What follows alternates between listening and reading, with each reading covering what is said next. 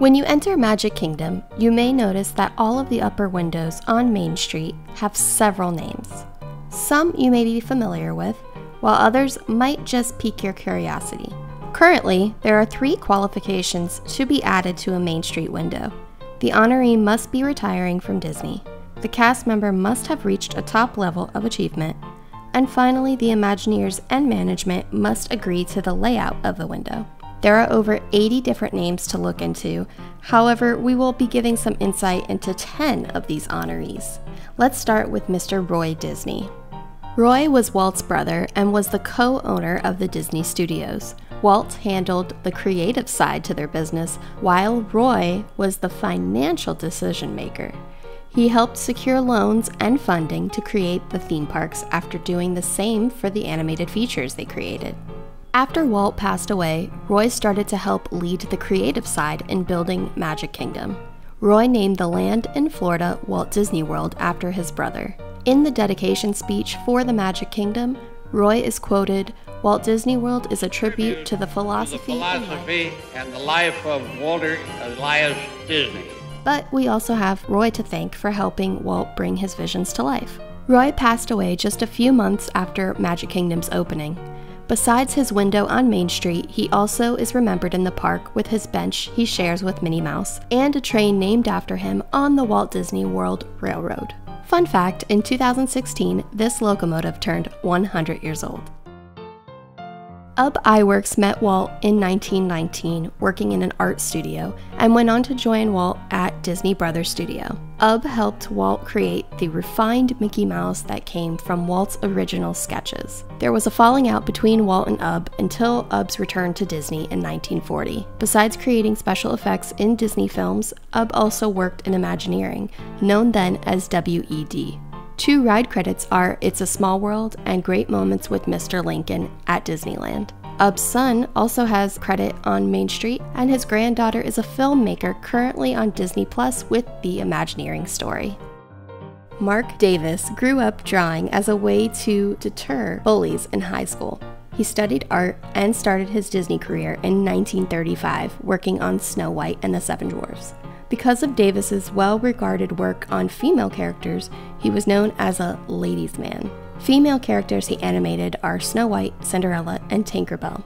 Mark later helped create concept art and character design for many Disney rides, shows, and animatronics, including my personal favorite, the Haunted Mansion. In 1989, Davis was inducted as a Disney legend.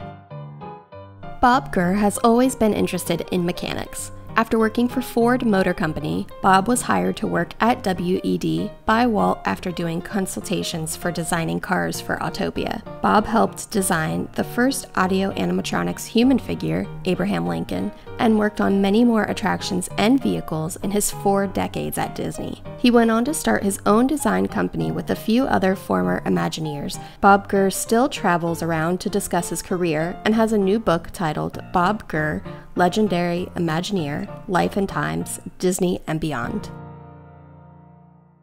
Tom Nab was one of the first children to enter Disneyland on its opening day. At 12 years old, Walt spotted him and had him work at Disneyland the very next day as a newsie and Tom Sawyer on the island of the same name. He went on to manage other attractions and eventually met his wife working at a concession stand. They relocated to Orlando to help oversee construction of and open the Magic Kingdom monorails. After 48 years of working for the Disney Company, he was honored with a window on Main Street and named a Disney legend. Mary Blair started her art career at MGM before leaving to work in Disney's animation studio in 1940. Her artwork impressed Walt so much he invited her on a goodwill tour of South America to deflect any Nazi influences. This tour inspired the animators to create Saludos Amigos and the Three Caballeros. She continued to work on animated features, with Peter Pan being her last. Walt asked for Blair's help in creating It's a Small World because of her playfulness in her art.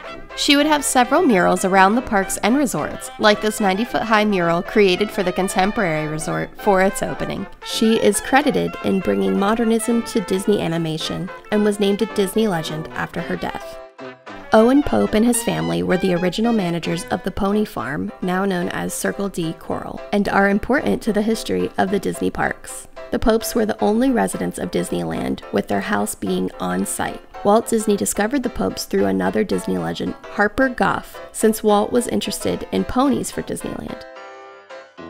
Yale Gracey was a writer and layout artist at Disney Animation Studios, working on films like Pinocchio and Fantasia. He always had a knack for gadgets and creating illusions, which Walt took notice of. This led to creating special effects and lighting within the Disney parks. Gracey used the Pepper's ghost illusion in the Haunted Mansion for the ghost to appear in the ballroom scene, and the flames burning in Pirates of the Caribbean. After some time working at Epcot Center, Gracey retired after 36 years with the company.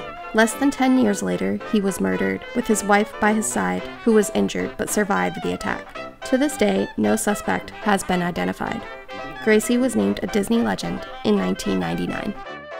Dorothea Redmond studied interior design and art before starting her career in the film industry. She worked on movies like Gone with the Wind and a few Hitchcock films, including Rear Window.